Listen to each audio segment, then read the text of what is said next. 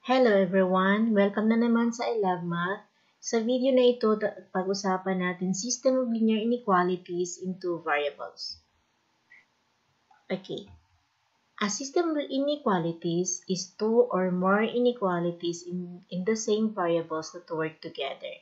Sa previous lesson natin, pag-usapan natin ang linear inequalities into variables. So, ito na ngayon yung karugtong system of linear inequalities into variables.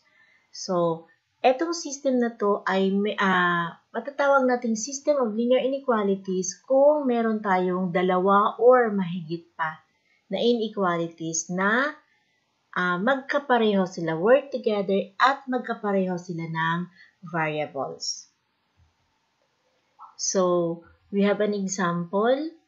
Meron tayong dalawang inequalities. Kaya tinatawag siya na system of linear inequalities. Pwede siyang ganitong form din. Ito yung slope-intercept form, then standard form. Ito lang yung dalawang form ng ating system of linear inequalities. Ang inequality symbol natin, kung maalala pa natin, ang ating mga ginagamit na inequality symbols are greater than and less than, or greater than or equal to and less than or equal to. The solution to a system of linear inequalities is a set of all points that make all the inequality in the system true. Na pag yung set ng points at ipa-plug in natin sa inequalities ay magtutrue siya. So, ibig sabihin that points are the solution of the system of inequalities. So, we have an example. Check if 4 and 10 is a solution to the system of linear inequalities 9x minus y is greater than or equal to 23 and 5x plus 0.2y is greater than or equal to 20. So, ito yung dalawang inequalities natin. So, i-check natin kung ang 4 and 10 is the solution of these two inequalities. So, ipa-plug in lang natin itong ordered pair dito sa first inequality natin, which is 9x minus y is greater than or equal to 23. So, plug in natin. So, x natin is 4, y is 10. Then, 9 times 4 is 36 minus 10 is greater than or equal to 23.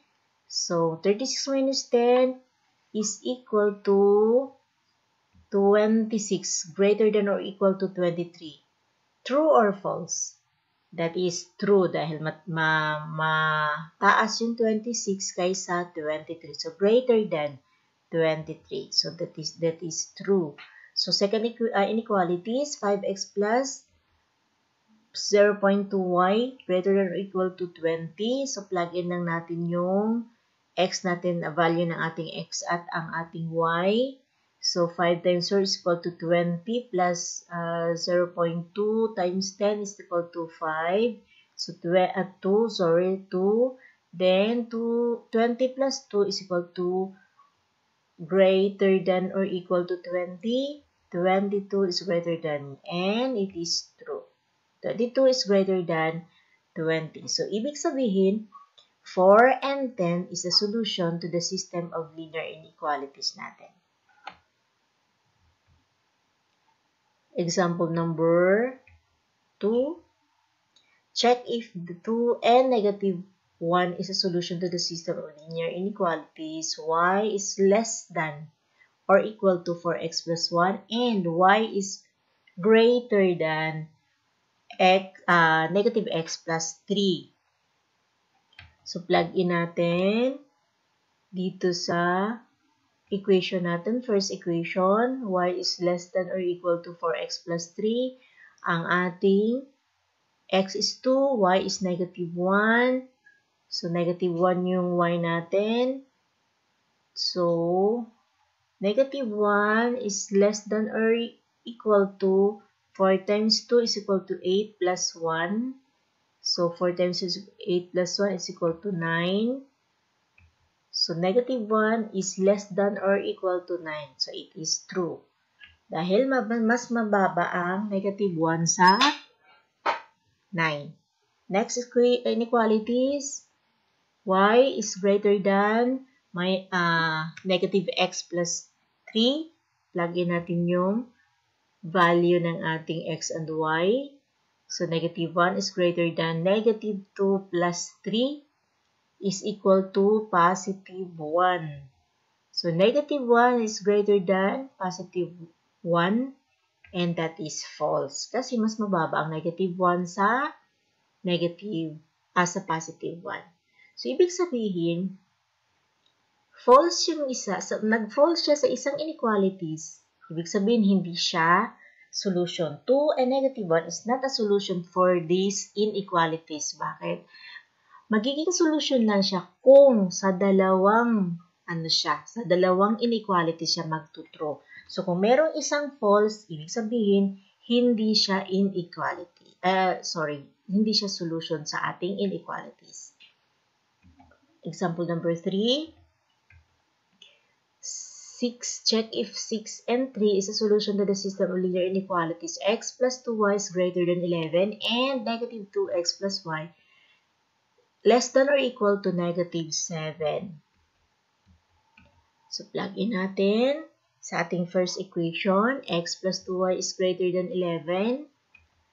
Ang x natin is 6, y is 3. So, 6 plus 6 is equal to 12 greater than 11. Then that is true. Next inequality. Negative 2x plus y is less than or equal to negative 7. Plug in natin ang value ng x and y. So, negative 2 times 6 is equal to negative 12 plus 3. So, negative 12 plus 3 is less than or equal to negative 7. Negative 12 plus 3 is equal to negative 9. Less than or equal to negative 7. And that is true again. Dahil, pag negative, tataas yung number, mas bababa yung value. So, ibig sabihin, si negative 9 ay mas mababa kaysa kay negative 7. So, true. So, meaning, 6 and 3 is the solution of our inequalities. 4. Check if 1 and 4 is a solution to the system of linear inequalities. 3x plus y less than 4 and y is less than or equal to negative 4x plus 3. So, plug in lang natin yung ordered pair na 1 and 4 sa ating inequalities. So, first is the 3x plus y less than 4. X is 1, y is 4. So, 3 plus 4 is less than 4.